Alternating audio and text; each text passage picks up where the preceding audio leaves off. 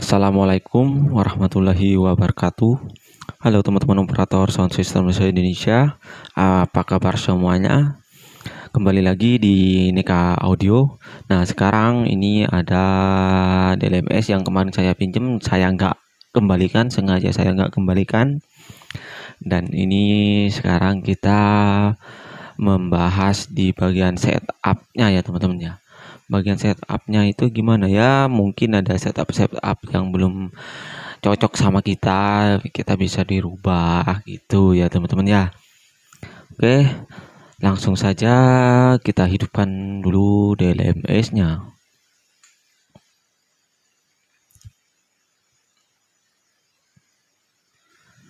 Oke, langsung saja ya teman-teman ya. Sekarang bagian setup. Oke, nah sekarang pertama tekan ini ada tulisan setup tekan.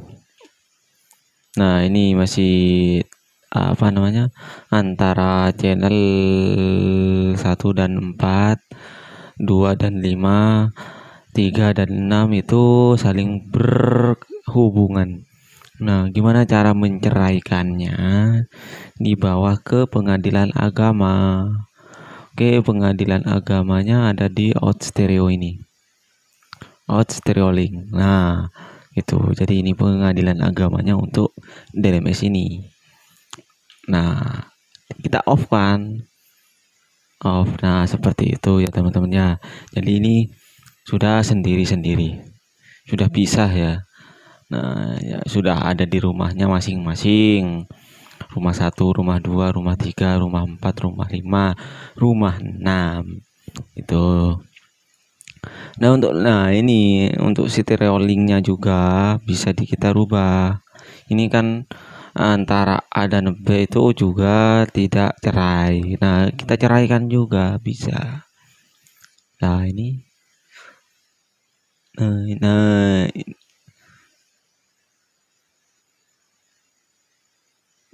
kita off kan ya.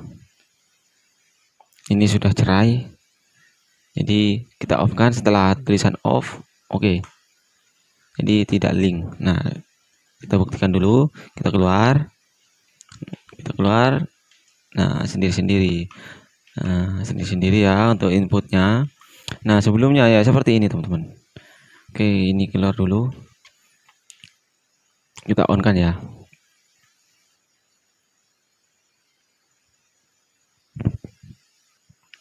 Tadi yang pertama itu yang awalnya seperti ini ya teman-teman. Nah, ada di sini. Oke, kita contohkan ya gimana kalau tidak diceraikan. Sekarang kita keluar. Nah, ini. Oke, kita naikkan 3,5 ya, 3,5 kan ini juga. Nah, sama. Jadi 3,5. Dan kalau setting equalizer, setting limit kompresornya itu akan sama nanti settingannya gitu. Jadi teman-teman tinggal nyeting di A, nyeting seperti ini di A. Jadi nggak usah nyeting di bagian B-nya, otomatis itu langsung sama gitu. Cuma kalau seperti ini ya teman-teman kasusnya, takutnya ada spek sound systemnya antara L dan R itu beda. Anggaplah gado-gado ya gitu ya. Jadi spek gado-gado kita nggak bisa pakai sistem seperti ini karena ya pasti beda spesifikasi antara L dan R ya, beda juga settingannya seperti itu ya teman-teman ya. Nah, caranya ya seperti itu yang tadi itu, kita ini di keluar dulu setup dan ini kita tinggal putar dan pilih di off kan. Oke. Nah, seperti itu ya teman-teman ya. Dan ini teman-teman itu di belakang DLMS ada input semacam digital ya. Nah, seperti ini. Pakai ASEBU. Biasanya itu kalau teman-teman pakai mixer digital juga ada seperti ini. Nah, contohnya yang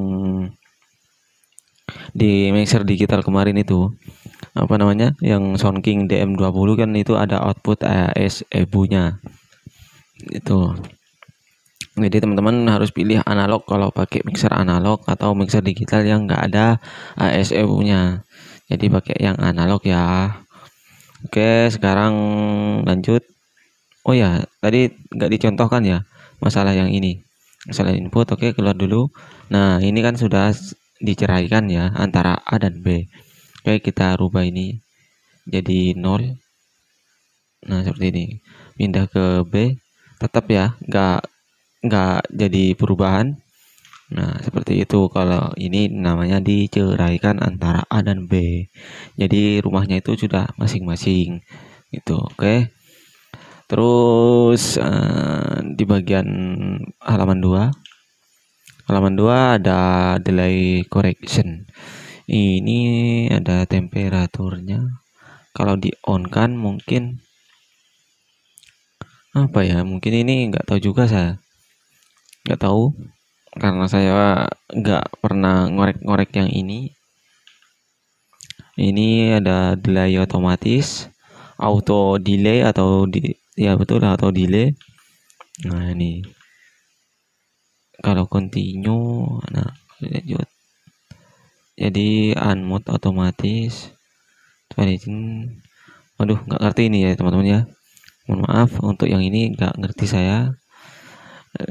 Kita off kan, saya nggak bisa menjelaskan ya untuk yang delay correction di halaman 2 ya, saya nggak bisa jelaskan. Oke, lanjut ke halaman 3 aja karena ini saya nggak bisa menjelaskan karena ini untuk apa nggak tahu juga. Mungkin ada yang lebih senior, silahkan komentar di bawah.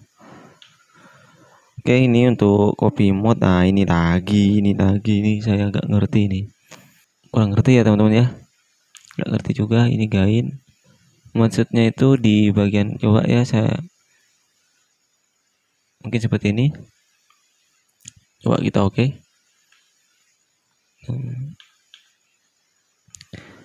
Jadi ini kurang ngerti juga ya teman-teman ya, caranya gimana. Mungkin ada yang lebih senior juga, langsung di komen di bawah nanti fungsinya untuk apa. Karena kita di sini ya bukan menggurui sih, bukan guru atau bukan master atau bukan suhu. Saya juga masih belajar. Jadi intinya di sini sih itu sama-sama belajar. Nah, gitu ya teman-teman ya. Kalau nggak suka ya silahkan di dislike. Nah, ini cancel nggak bisa. Terus caranya gimana? Nah, ini juga nggak ngerti sama sekali. Oke, lanjut saya ya teman-teman ya ke bagian halaman 4. Nah, ini juga backlog.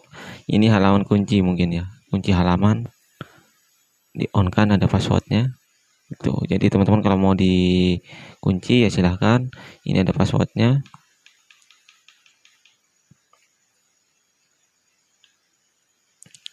Kalau mau dibatalin tinggal tekan cancel lagi.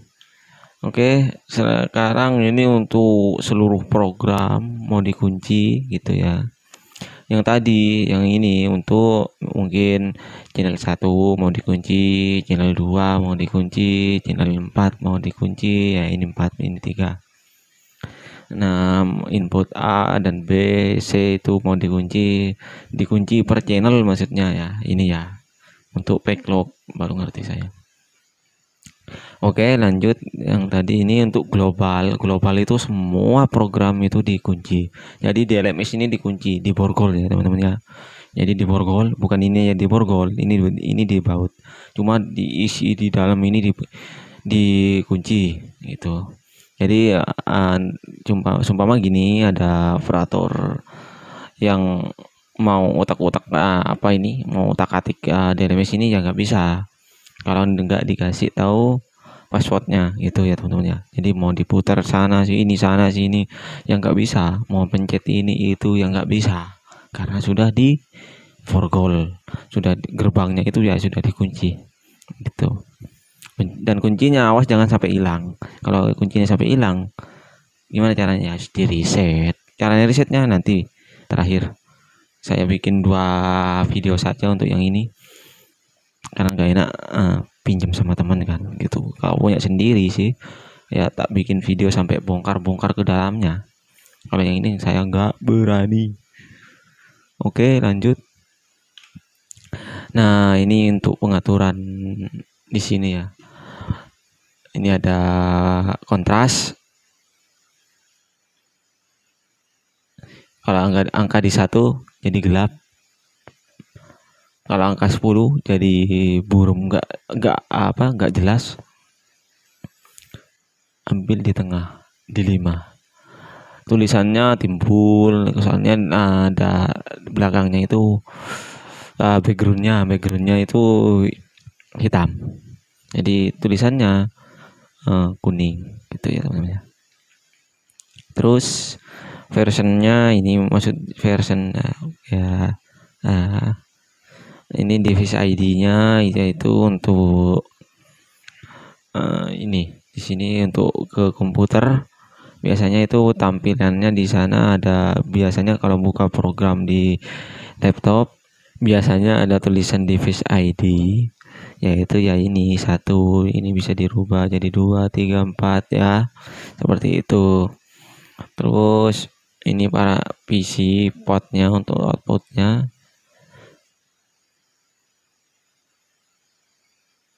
Nah ini gimana ya, ini ada link RS485, kurang ngerti juga ya ini ya. Dan ini PC link mungkin itu soalnya di belakang itu kan ada colokan, ada 3 macam, maksudnya ada 2 macam, ada yang RS232 dan kayak seperti kabel itu RJ45. Nah ada RJ45, ada RS232 yang di belakang. Dan ini teman-teman bisa diganti juga, ini bisa pakai inci, pakai apa namanya untuk apa ya, feet, feet, inci, dan ini derajat Fahrenheit apa ya, kurang ngerti sih. Nah ini Celsius, ada meter, milimeter, ada Celsius ya. Itu untuk unit, maksudnya kan kalau tadi kan ada meter, mau pakai berapa meter. Kalau feet dan ini tuh ya seperti mau pakai berapa feet atau berapa inci gitu. Tapi untuk orang Indonesia lebih mengerti ke milimeter, satuan milimeter atau meter ya teman-teman ya. Nah ini untuk tadi kan saya sudah bilang ya di video sebelumnya, ketika mau dihidupin pertama kalinya itu akan terotomatis mode. Nah teman-teman bisa juga di outputnya itu bisa di no, berarti ketika dinyalain itu modenya nggak aktif ya teman-teman ya gitu. Jadi ini bisa dirubah-rubah mau di no atau di yes. Jadi teman-teman kalau pertama dinyalain, kalau yes itu modenya aktif, kalau no modenya lepas ya, nggak teremot lah pokoknya gitu. Seperti itu ya teman-teman ya. Jadi ini pengaturannya, dan ini yang terakhir, sudah nggak ada lagi. Oke, pembahasan cerai menceraikan juga sudah selesai. Dan jangan lupa source-nya pakai analog ya teman-teman ya. Dan link stereo ya terserah teman-teman mau di link atau enggak ya terserah gitu, tergantung kemauannya teman-teman. Cuma saya memberikan caranya, dan mohon maaf ada banyak halaman yang saya nggak mengerti karena saya bukan milik saya juga, jadi saya nggak selalu belajar untuk Dlms ini. Belajarnya sih di lapangan gitu. Oke, sekian dulu ya teman-teman ya untuk penjelasan yang di bagian setup. Dan untuk program atau aplikasi yang ada di Android dan komputer yang katanya saya itu bisa pakai router, nah itu aplikasinya harus beli ya, jadi aplikasinya berbayar. Nah, jadi saya masih proses pembelian, mudah-mudahan prosesnya gampang, tidak sulit. Nanti aplikasinya saya akan share secara gratis kalau sukses ya pembeliannya ya. Gitu. Jadi aplikasinya nanti untuk teman-teman yang ada di channel saya kasih gratis dan saya upload sendiri di link Google Drive saya gitu. Jadi gratis ya teman-teman ya. Nanti kalau sudah saya beli, jadi teman-teman installnya itu nggak usah beli, langsung ambil di link yang sudah saya kasih. Mudah-mudahan gampang lah, prosesnya gampang. Nanti teman-teman tinggal yang pakai Dlms ini tinggal apa namanya? Tinggal install di komputernya gitu.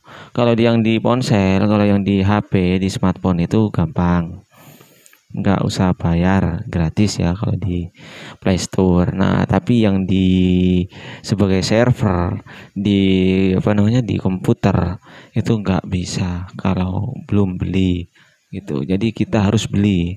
Oke. Jadi mohon ditunggu ya teman-teman ya. Dan jangan lupa untuk video ini di-share semua agar teman-teman yang lain tahu. Dan nanti teman-teman mati ininya komputernya.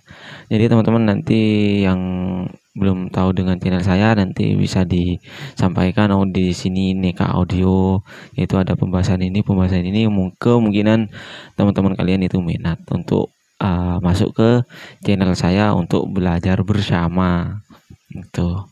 Oke, sekian dulu. Wassalamualaikum warahmatullahi wabarakatuh.